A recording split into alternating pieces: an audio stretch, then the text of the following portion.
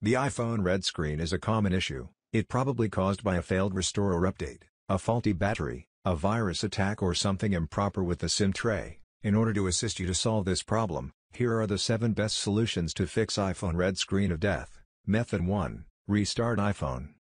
This is the first quick solution. You just have to press and hold the power and volume down button until the slide to power off prompt appears on the screen. Then slide from left to right to shut down iPhone. After iPhone turned off, hold the power button until the Apple logo appears on the screen. Method 2. Hard reset iPhone. If you want to hard reset iPhone, you need to quick press the volume up button and quick press the volume down button, then hold the power button until you see the Apple logo on the screen.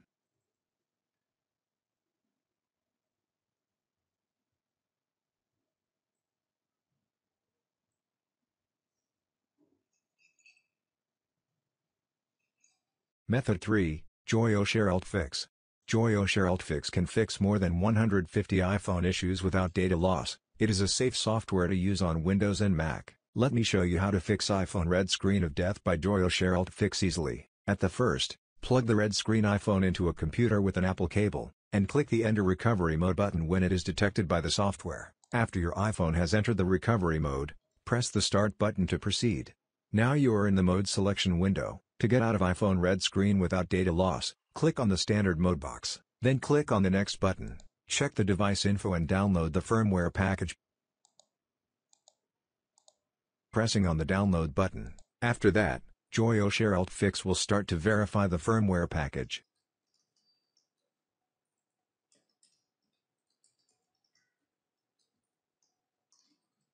Lastly, tap on the repair button at the right bottom to unzip the downloaded firmware package and fix the iOS.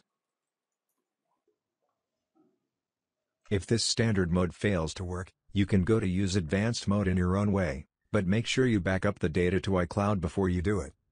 Method 4. Update iPhone iOS from the computer. First, open the latest version of iTunes on your computer, connect iPhone to PC Mac, then click the device icon on iTunes and go to Summary and check for update. Last, press on the Update button to have a confirmation and update iPhone.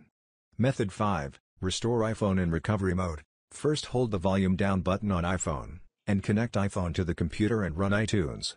Then release the volume down home button when iTunes symbol appears on iPhone. After iTunes detects iPhone and shows a message as below, press Restore button to restore iPhone. Method 6. Reinsert the SIM card. Turn off your iPhone and use a needle or a tray removal tool that Apple approved to remove the SIM tray. Clean the SIM tray with a cloth, which would be more effective if dipped in some alcohol. Reinsert the SIM tray and reboot your iPhone to see if it has recovered. Method 7. Go to check hardware at Apple Store. If it is hardware issue, you can contact the Apple support online and send all the things they need to know your situation.